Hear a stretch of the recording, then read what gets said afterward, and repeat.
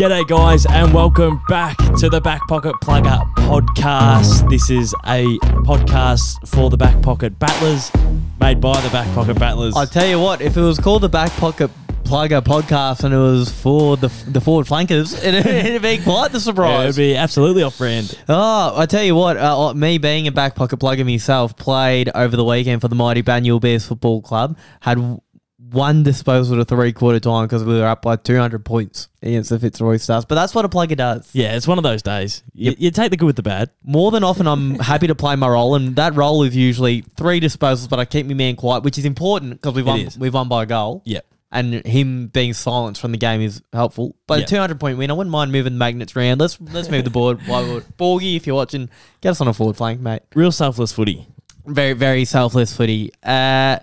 Not nearly as selfless as what we have done to do a giveaway in our very first show. And I had to pump up our own tyres with the selfless call. But, geez, we're almost God amongst men with what we've done. Yeah, so last show you went to the markets, real trendy market. Not even... I thought it was going to be trendy. It was the opposite. It was hippie. It was the opposite. Oh, really? I know that Indy has become the trend. Yeah. One thing I didn't expect to see there, like we're talking like there's pottery, there's like tarot card readings, there's...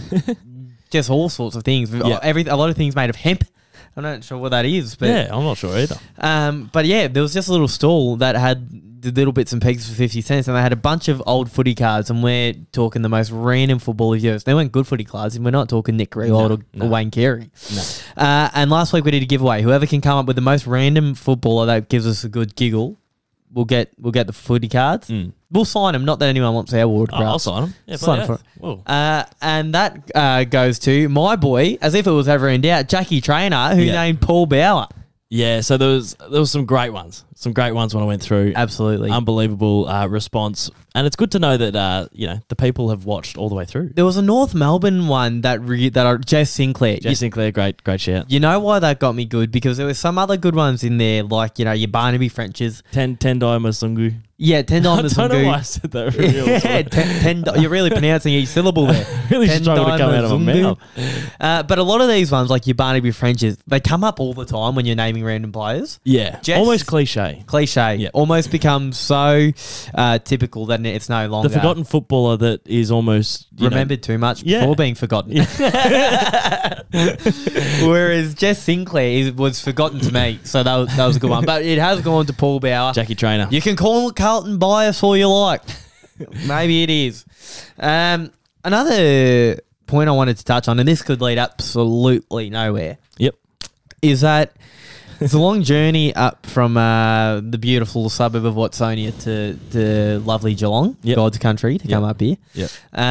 And it's not free. Things aren't cheap. Petrol's not free. We live in an economy where it's 160 cents per litre to get up here. Outrageous. Atrocious for a uni student up in Cama. So I have a proposal on the board, and I'm not about to ask you to transfer me $20. Yeah, good. Is it too early to find a sponsor for the Back Pocket Plugger podcast? It's never too early. I think we put the call out. Well, I'm going to be honest. The curtains don't pay for themselves. Yeah, exactly. If you look, the expensive curtain. My smashed avos on toast twice a week. Almost twice a day is what we're bordering on now. It's not going to pay for itself. So if you know anyone that's looking to sponsor the show, it's almost going to go gangbusters. I'd have thought on the trajectory. We talked about going worldwide before, which it's definitely on the cards. Pitbull type of Mark Pitney, they're calling Mr. Worldwide. Are they? I'm not completely sure why. He couldn't look anything less like Pitbull. Battle's hard. Pitter. He does battle hard, Pitter, eh? We're going to move on to the winners and grinners of this week. We're winners and grinners. The Blue Baggers and the Demons. Unbelievable. I was going to say last week. Yeah. I didn't put it in the show, but I was going to say, I was going to kick off the show by saying, not often we're both happy. I wonder. So I'm 23. You're a couple of years older than that. Yeah, mature age 25. You are. I wonder how many rounds or what percentage of games we've witnessed or rounds where Carlton and Melbourne are both, because we've had some tumultuous times between the two of us. I would like to see a stat of how many weeks our teams went without one win. It is a miracle that we are both as staunch and loyal supporters as what we are, because when you're a kid, you're growing up, you're in school, all your mates still. There are that many bandwagon supporters in primary school. They just jump to the winning team. Yeah. So you're sitting there, and we're wooden spooners year after year in other teams. It just seems like everyone's supporting the Premier because everyone jumped ship. It is a miracle we've stayed strong. I know. Yeah. I know for you more than anyone. For me, my old man forced me. If I didn't support Carlton, true story, my brother wanted to support Essendon and Dad kicked me out of the house. It was in primary school. It's got to be done. Packed his bags, closed the door, it was raining outside. Yep. And he refused to let him back in until he supports Carlton. That's true story. Yep. That was my lifestyle. You didn't really have the same influence. How have you stuck with the Dees for so long? Well, I don't know. I just loved them. Absolutely loved them. So Dad always, went for them since he got over from Scotland, 1964. Yep. Looked around at the school. There was, red and blue streamers because it was their last flag. Yeah. So he's rocked up to school. Everyone's going, who are you going for?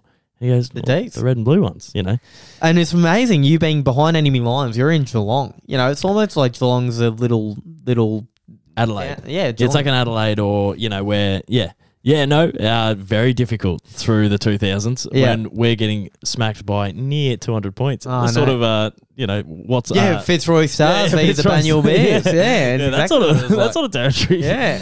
It would have been good to get one back this week because you would still have the flashbacks. You'd still keep you up at night. You'd be seeing a psychologist to try and still get over that tumultuous. I've used tumultuous twice now. That's a good word. The Geelong win over the Dees, which was about 250 odd points. What was it? 186. 186 is a new 250, I think. It was 100 at halftime. That is imagine going to the footy. I went with all my mates down in Geelong, obviously sitting there. It's 100 at halftime. Yeah, and you're just going. It's not by how far. It's how much. You have done unbelievable to support them through that, and now you're reaping the rewards. Absolutely. So we went to the game on Sunday. We did. I donned a D scarf for the first time in my life. So I went with 3 really heavy Geelong supporters, like real. Would you say one-eyed? I'd say no eyes. Yeah. some of the stuff they were yelling completely internalized. So they some of the commentary was rather eye-opening for me. Close eyes for them. One of my good mates growing up, Mac Fox, Foxy, he was in the same boat as me, big Tigers fan growing up, and he went through the same thing where the Tigers lost to Geelong by 150 points, getting rolled, and then he's just won 3 of the last 4 premierships. So he always messages me when he sees me going to a Geelong Dees game, and after we won, just giving you the moral support. Yeah, you're not alone, mate. I'm with you. After we won on Sunday, he just replied, he's like, "Geez, the V line would have been a bit quiet on the way back." See, that's something I've never had to consider. Obviously, being a Carlton supporter from Melbourne.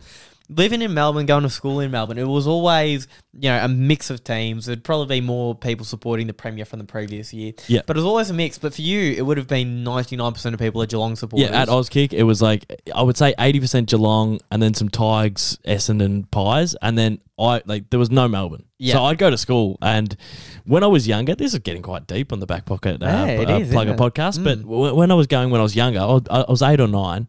I'd get to the MCG and see 30,000 people with the D stuff on. Yep. And it would make me be at school going, I can go to a place where there's more of us. You've told me, I've asked you before, what's your happy place, your favourite place on the planet, and you always tell me the MCG. Yeah. Is that because it gives you that sense of, that tribal sense of belonging? I don't know. It's the smell, like the grass, that grassy, beery MCG smell is unbelievable. It's just everything. It's the Coliseum. The two great scents. Bottle that up, Dolce & Gabbana, grass and beer.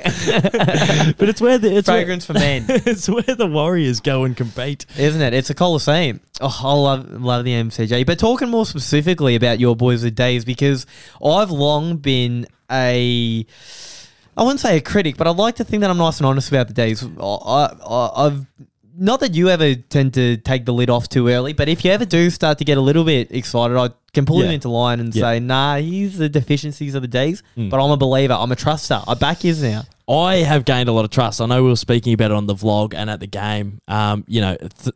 Third quarter, the Cats are coming, and 12 months ago, I would turn to you and I would have said, it's over. We're done. We've run out of legs. Yeah. But I turned to you on Sunday after just a blanketed professional, mature performance for 3 quarters.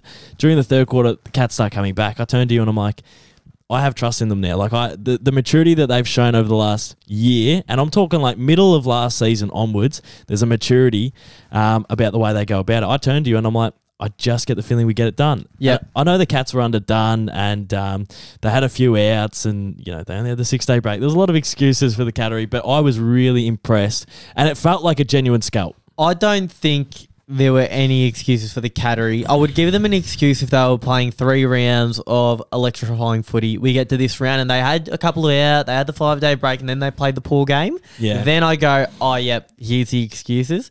But they've had 3 very poor rounds to open the season. Yeah, they have, yep. They've looked slow.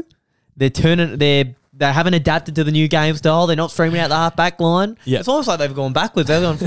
Chris Scott's gone, you can shove it up your ass. I'm not playing this exciting brand. We're going even slower. It's almost like he's purposely being edgy. Every time they chat to him in a press conference, instead of him going, like, his responses are, like, purposely, like, he said in the last press conference, I watched it just to see if he'd pump up the Dees for me, but he responded by saying, yeah, I don't think there's anything to suggest that the fast pace is necessarily going to win you more games. And that might be true, but it's just so funny how stubborn he is by not flicking the switch, because when they went fast in that third quarter, they caught us off guard. Getting it into Tomahawk quickly, I was listening into SEN and they... Did you call up this week? No, I didn't call up this week. I do enjoy the call up. But they chatted to a Dees player this week. I can't remember, it was a fringe player. Yep. And the week before when they lost to Adelaide, they chatted to an Adelaide player. Yep. And both players said that Geelong were most dangerous when they moved the ball in quickly. When you're 1-on-1 with the Tomahawk and the ball's coming in, and you'd be shitting yourself coming in quickly. But when they go slow, it gives them time to set up. I reckon we're on the money here. And this is me time for Chris Scott. You're all going to go quick. Fuck yeah, I'm going slow. I think that's what Scotty's up to. Adapt or perish, Scotty. Well, the only thing is that I'll say is I've written Geelong off 150 times over the last 10 years, and it's from a place of hope. Yeah. Like I go, you know, it's middle of 2013, they're battling a bit, and I go, geez, they're done. Would you say you hate Geelong? Deep down, I do. You're expecting a real political answer. I was fully anticipating look, you know, hate's a very strong word. Do I dislike them? Perhaps there is some negativity in my heart. But no, you just flat out said. But it is, I hate 2005 to 2017. Yep. But I actually like the new crop. Yep. I love Geordie Clark. I love Big Sav. Yeah. And this is from me going to like Auskick clinics and some of the players being a bit arrogant. This is from me losing by 200 points and getting bullied for a year and a half. You know, so there is this this angst towards the club, but I actually like them now. And as much as I do want to write them off this season, I won't, because I just get the feeling when they get the cogs turning, they're going to be dangerous, and they just will. They just will. But you are right. The young Cadders do look good, but the Dees, I mean, there are no holes. There are no holes anywhere as far as I'm concerned. But it's been a long time coming. Yeah. So, you know how people go, my success wasn't an overnight success. You know, it was a 10-year success. It wasn't an overnight. And it feels like that in terms of like 2018, it was a young group that overachieved. Yeah. And I don't want to say that as an excuse, but I think you can just tell that they got the best out of themselves that season. Yeah. Bad preseason into 2019, they were just all underdone, and there were still people improving throughout that period. And then in 2020, they flicked the switch, and I think in the hub we were 8-3 or something. Yeah. It's 8-5, but we had a really good back end of the season, and it looked really good. Like defensively in the forward line, we're in like the top 2 or 3 ranked, you know, stats wise. Defensively in the midfield, we're the top, and then defensively in defense. Yes, defensively good everywhere. Jeez. Defensively good everywhere. Why would you tune into On the Couch when you can listen to this? Defensively all across the board, we're really tight and really sound. That is. Jesus, no. Dossie, I'm going to be honest with you. I'm going to hit you right on the eyes. Yeah. Right between the eyes. That has to be the worst analysis of football Yep. I've ever heard in my life. Nah. That is the least insightful bit of chin wagging, bit of tripe. That'd be better suited to drivel the other podcast. That wasn't good, was it? No. But I get where you're coming from. But what I'm trying to say is, you're like, defensively good everywhere. across the board. But I know when you say, like, if I said, oh, we're defensively good, people probably think, yeah, Stephen May and Jake Lever. But I'm talking your Alex Neil-Bullens, your Charlie Spargos, your Kazaya Pickett's in the forward line. The way we lock it in now, it's gone to another level, and it is of the ilk of, like, a full team defensive outfit, sort of Richmondy pressure. Richmondy. And the way Richmond set up from the back line as well, I would say it's got elements of that, like that system. Yeah. But what about when we went to the G? So we went to the G. I don't want to harp on about the Dees game too long, but we had a bit of a run-in. There was almost... I don't think it'd be too far to say we had an altercation, nearly. MCC members 10 rows from the front, pouring rain. You wouldn't expect MCC members altercation, you know. Especially from an old lady.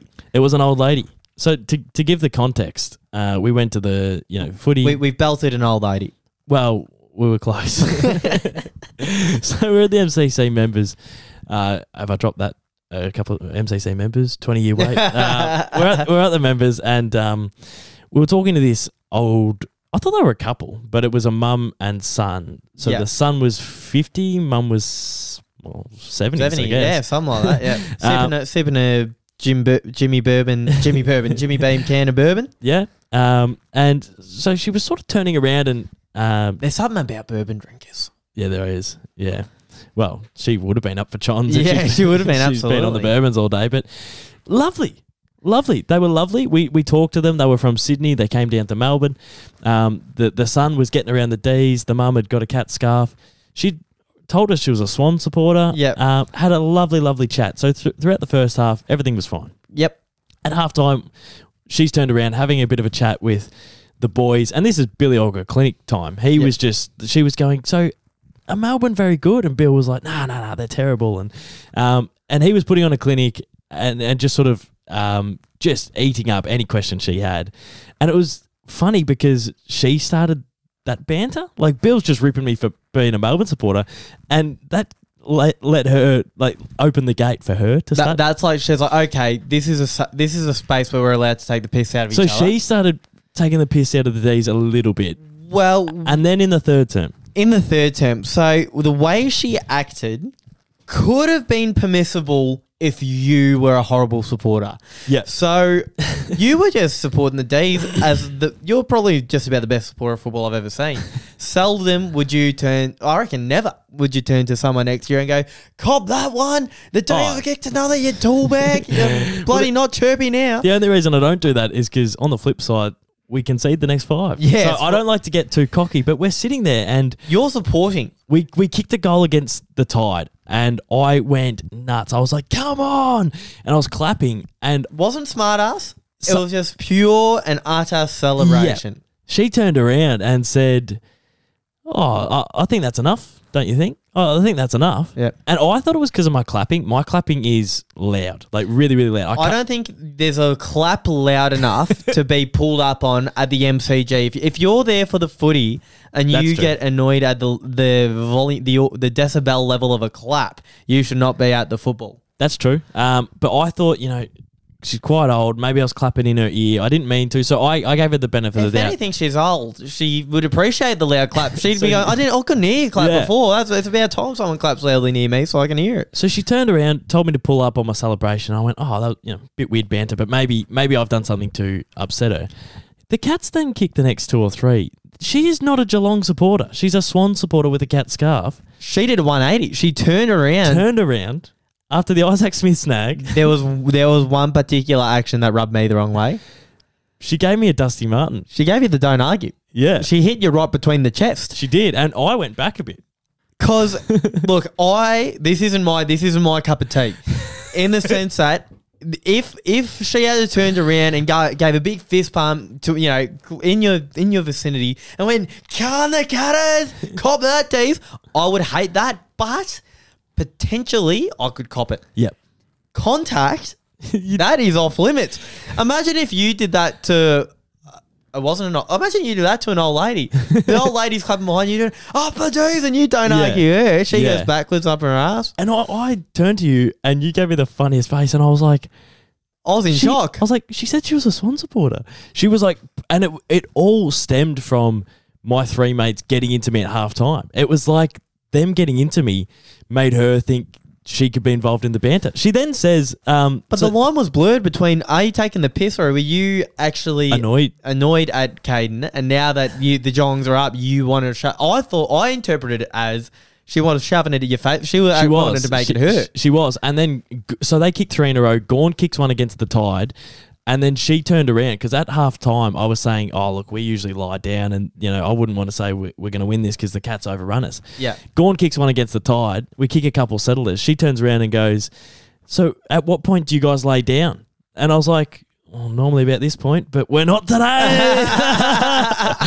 It was just absolutely bizarre. If you're at the footy, anything's play on other than contact. You can't be... I'll tell you what, you said to me earlier in the week, do you want to come MCC, mate? We'll have a meal, a real good meal, a few drinks at the bar beforehand, watch Dees Cats, massive game.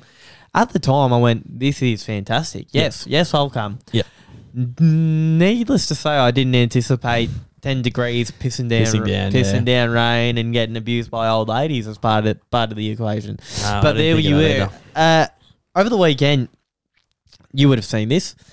Anthony Hudson, widely regarded as the best commentator in the game by the people inside the game. Yep. So rarely, I reckon, do you ask the common man, the back pocket pluggers, who's your favourite commentator? Rarely will they say Huddo. Yep. But I've been lucky enough to meet a couple of people in the actual industry, and when you ask them who the best commentator is, a lot of the time they say Anthony Hudson. Yep. But did make a blue over the weekend? Yeah, he made a big blue. Centre half forward. Who was it having a shot at goal? It was Sean Darcy. Sean Darcy for the Dockers having a shot. I'm sure everyone listening has heard of it. If you haven't yet, I recommend you. It was all over Twitter, all over the socials. He's had a set shot for goal, and Anthony Hudson, Brian Taylor style, has dropped an F-bomb. Dropped a massive F-bomb. But I don't know what he was trying to say. I don't think it is. You don't think it's an F-bomb? No, but it's even though I know the word he said, it still on repeat sounds like he swore. Do you think he was saying? Do you know what? I haven't looked into it. What do you think he said? Thump. So, I thought it was thump, but in the comments someone said thud. So like Sean Darcy's 45 out, lines up, and all you hear is thump. It was like, because the thing about swear words, the thing that really separates a good swear word from the bad swear words is what has that hard finish to it. Yeah, real like you can really throw your heart and soul into the end syllable of that swear word. Yeah. And all you heard through the microphone was that. And it sounded like he's dropped one of the... Like, Brian Taylor did it deliberately. I think it might be the only time in history a commentator... He was like choking BT and then he just went... But that moment was worth it. Like Oh, of course. Tom Boyd's kicked a goal from 55 to win the Bulldogs their first grand final in a couple of centuries. Yeah. And he's just gone, you know what? This moment is worthy of an F-bomb. I reckon the people at Triple M working there would have gone, like the head honchos. They wouldn't have cared. They would have gone, that is great commentary. Yeah. Like, that is worthy of... Different story if Carlton v Gold Coast on a Saturday night and bloody Sam Davis just popped one in to get within 3 goals and you go, that was a fucking good goal, Sammy Day. Remember? That would just be lazy commentary. That would be lazy commentary. But no, BT was spot on. But it leads me to ask you the question. A lot of people do consider Huddo the best in the game. Who do you consider the best and worst commentators in AFL football? Well, I don't know how mainstream I'm allowed to go, but go as mainstream as you want. James Brayshaw's my fave. Everyone's favourite, isn't it? Yeah. Just the tone of his voice. Can you give me a JB? Have you got a JB in you? Oh, unbelievable. Oh, stop it, Bill. Have a look at that one. Look at this style operator, Rog. Can you believe it? He's just that excited all the time. He's the best commentator in the game for my taste. Second best, sorry.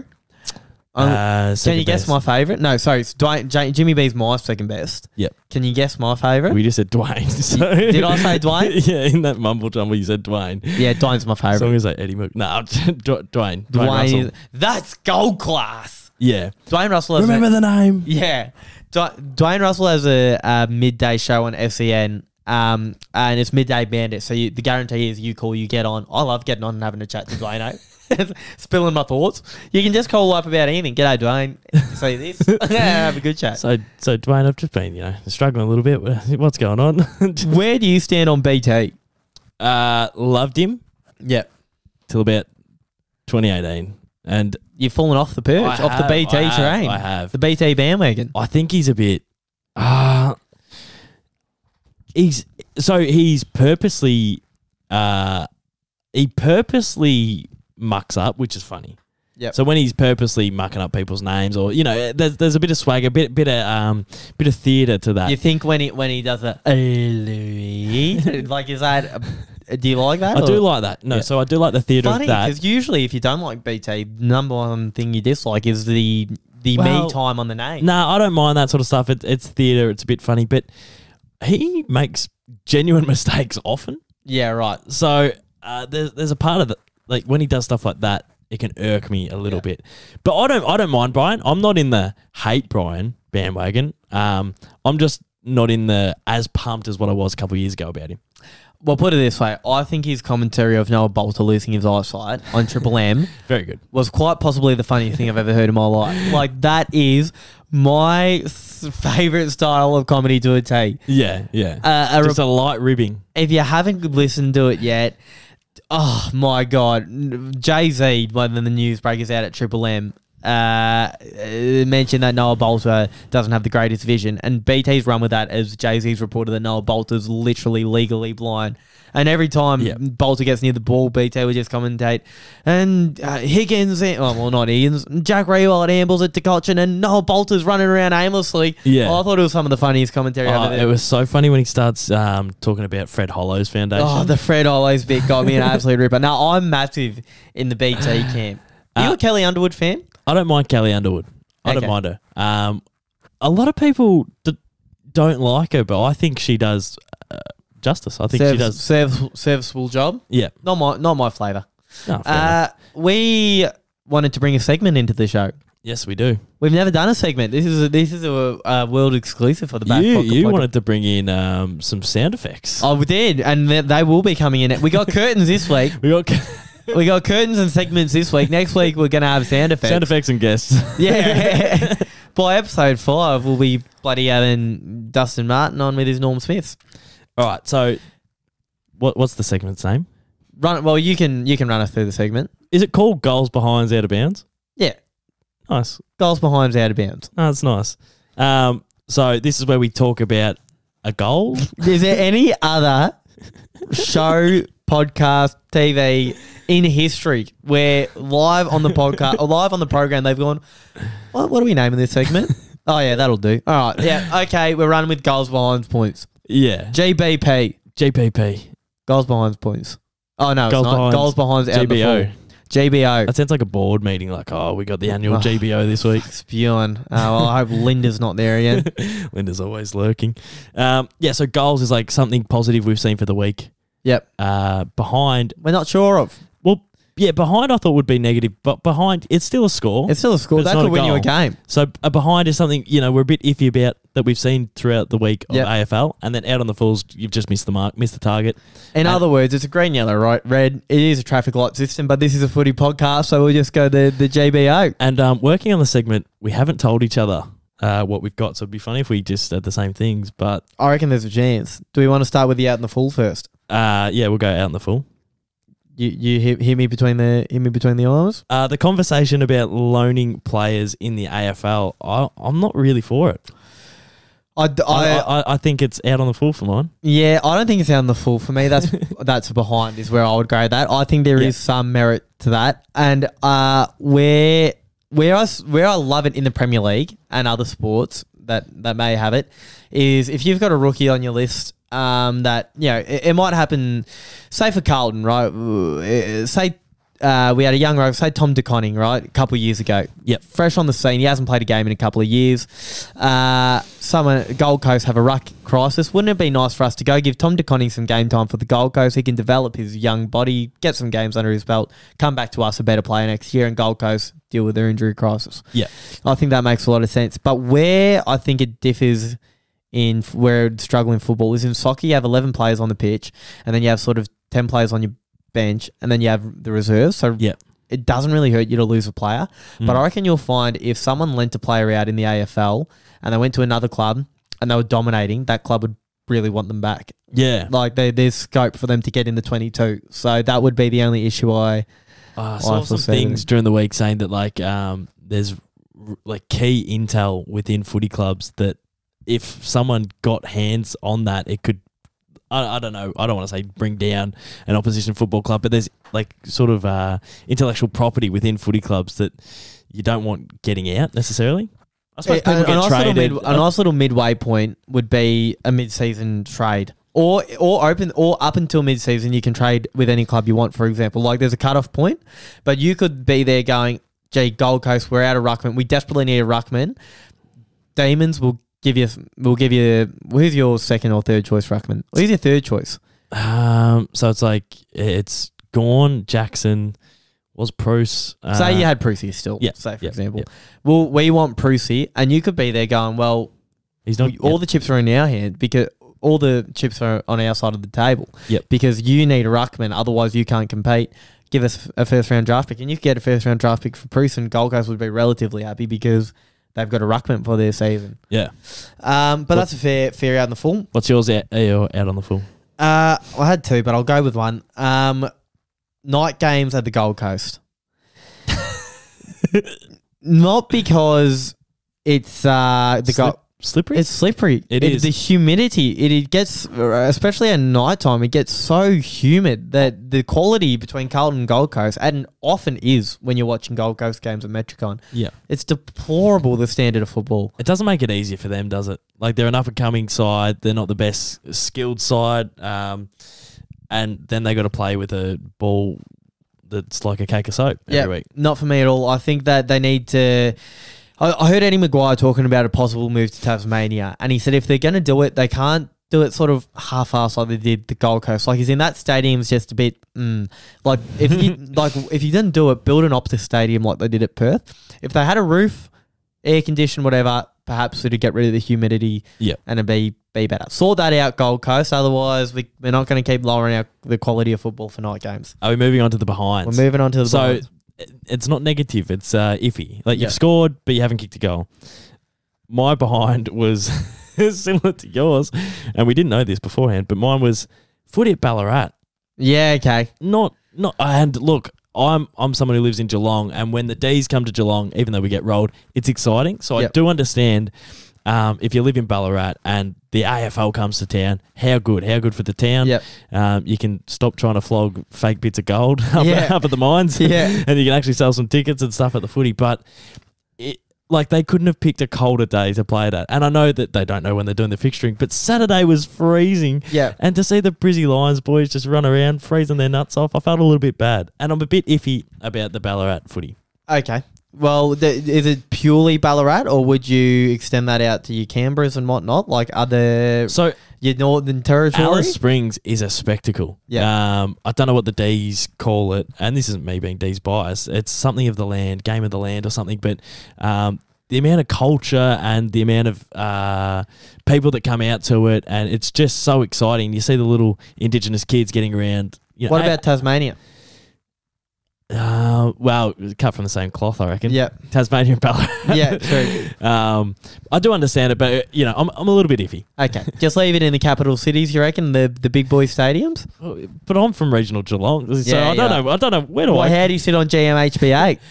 Well, I want them to demolish that whole of it, to be honest. I would have thought so. My behind is Richmond in terms of. They lost a couple on the trot. They could potentially lose this week to St Kilda. And I'm not saying the dynasty's over, because we know they'll come good in September.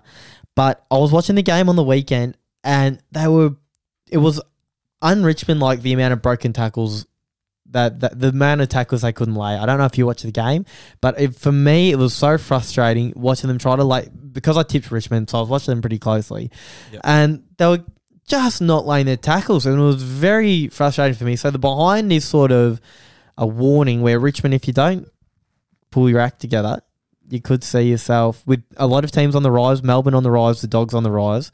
You could potentially see a spot in the 4 lost. I'm not worried at all about the Tigers. I think they somehow get top 4, and then whether it's first or fourth, they've gone up to Brisbane for qualifying finals before. They just get it done wherever they land in the 4. But I would be interested to get your view on like a Pies. Are they in the behinds or are they out on the full? No, the Pies. Well, out on the full? Well, they are no out on the full sounds harsh because it sounds North Melbourne around the full. That's true. But Collingwood, they're behind because it has been a tragedy. But put it this way, there is 0% chance of winning the grand final this year, and in my eyes, are pretty much a 0% chance of making the top 4. Another question: Lions in a similar boat to the Tigers at the moment because they were expected to be top 2. Yep. And they're nowhere near it. And their only win is against the Pies after the siren, and the Pies don't look like that much top. Yeah. So they're a big worry. Signs. They're a big worry. All right, the goals. Goals for this week. Do you want me to hit off? Off? My 6-pointer is, it seems like the whole league is really embracing playing youth, trust in youth. A few players, Nick Cox for Essendon, he is exciting me. 200-centimetre wingman, clean below the knees. Clean between the armpits. Clean between the nose. And he can hit targets left and right. Very exciting. The whole Sydney Swans, like they're rising stars. And this week, my boy Justin McInerney, Banyule lad. Your man, yep. He's come up and just another one they've plucked out of nowhere that just seems to be kicking goals. And from the Hawks, I'm excited about CJ. Yes. How good does CJ look? So, he does. In short, play the kids. Yeah, no, not a bad call. The club's playing the kids. They're reaping the rewards at the moment. No, I rate that. And it's good to see young players come in and make an impact, like in your best 22, because sometimes you just think like they're going to take a couple of years, but it's good to see people out of the last draft, your Gouldens and whatnot. There's nothing a lot more exciting in footy than when you see, in this week, you pick 63 from 2 years ago. That excites me because it's like, we've got one for free here. Yeah. Like, there's a bit of pressure when your pick 3 comes in and they don't seem to be performing too much. And you're like, but the pick 63 is the big free hit. Yeah, for sure. Yeah, go on. What's your big winner? What's your 6-pointer? So this is going to be a bit of a weird one, but I think you'll understand. I like weird. The Bombers really competitive on Thursday night. Mm-hmm. I obviously tipped them for the spoon in me season predictions. You did? And after the first... You've been reminded of that one? Not yet. Not yet. After the first 2 rounds, though, I was quite happy with it. Very pretty, yes. But the last couple of weeks, they got the win against the Saints, dominated the Saints, and then to come out and be really competitive against the Swans, I was impressed with. But my 6-pointer goes to Dyson Heppel's post-game speech. Oh, I saw that. Spine-tingling stuff, Dyson. Yeah. Oh, my God. I would run through a brick wall for that bloke. He does. He's a bloke who I've questioned as a leader sometimes, sort of in the Mark Murphy mould of, we're just the captain because you're the best player, but you're not the best leader. Yeah. But that struck me like he's a leader. He's a great leader of men. He didn't mention every player there, but he went through to a couple of key ones, and it was just unbelievable. It was really, really good. And the way he loves that club. Yeah. Fair play to him because he's had a lot of mates leave over recent years. Mm-hmm. Zach Merritt, there's talk about him potentially going. I reckon he will go. I reckon he will too. We got no intel, but no intel. I just got the hunch that he will. But a Dyson Heppel, he's never leaving. He bleeds red and black. Yep. And the way he was like, we're not far away, and we haven't been this competitive for a few years. We get to training, we rock up, and we're not far away, boys. I was pumped. Love that. I love it because nothing warms the heart more than when you see a ripper speech that just revs everyone up. I think that's as good as it gets in footy. Well, and I think it's easier to rev a team up pre-game, but to be really calm, but get your message across, but inspire after a loss, I think is a tricky one. And a big 6-pointer is that Essendon media have allowed us to see it. Like, we're unbelievable. Give us more vision like that. I think that documentary, the AFL documentary, what's called Making Their Mark. Yep. Might inspire a new wave of AFL media where they go, letting people see behind the vision, even when we're not going so well. It makes them feel a part of the club and makes them show... Because I used to have a bit of a perception that AFL players don't really care or don't care as much as the supporters do. But when you see the footage of, clubs not going well, like Gold Coast and Stewie Duke over the part, and you see the footage of them going off in the rooms, they do care. Yeah. So that's great footage. And they've got the pressure of everyone, the external pressure of the media and the audience. And, yeah, like the amount of pressure they put on themselves each week is crazy. Massive news today. Breaking news. As big a news as there will possibly be for the Back Pocket Plugger podcast, considering this is, in my eyes, or the whole reason why I wanted to become a back pocket. This is the back pocket plugger. And that's Kade Simpson. Well, yeah, Dylan Friends getting the absolute scoop. What an unbelievable podcast that is, and how well has he done for himself? Oh, it's unbelievable. I listen every week. I was a bit of a Johnny come lately to the Dill Buckley podcast. I still haven't listened to it, but I've heard good things. Oh, well, it's unbelievable. It is very good. I've only listened to the occasional episode. But so Dill, obviously, he's had your man Kade Simpson on the pod. My hero. Your hero. And that's why I tagged you in it on Instagram. Kade Simpson's just said to Dill Buckley, like, I am still seething that I'm not playing. Like, I want to be playing. Do you reckon he came to Dill and basically said, I want to announce myself to the league that I reckon it was like, well, I can't imagine Kade Simpson doing that. But I was thinking if he gets picked up mid-season, it will be off the back of him saying that on the podcast. 100%. So it frustrates me greatly to hear this, because when Kade Simpson retired last year, he wasn't retired, he was sacked. I know that sounds harsh. It does sound harsh. But the club said he wanted to play on. This isn't like he's changed his mind, he's retired and gone, you know what, I miss this footy thing, get me back in. Yeah. The club said to him, we don't have a spot for you next year. We love you. You're still playing. He was playing unbelievable football. He was top 6 best and fairest still, or whatever. Yeah. But we went and got Williams and Sard. It makes enough sense. But there's still a lot of list cloggers on our list, I believe. A handful. I would have loved to have seen Semo keep his spot. But now it opens the door for a fairy tale. Like, he's basically said that he only wants to go to a club that is a legitimate chance of finals, or will play finals, and a legitimate chance of a flag. Yep. He gets picked up in a mid-season draft. Bob's your uncle. He could win a premiership. Yeah. Break my heart to a degree to see him play 346 games for the Baggers, go and play 10 at another and win a flag. But I'd be so happy for him at the same time. Yeah. I can't believe, like, that.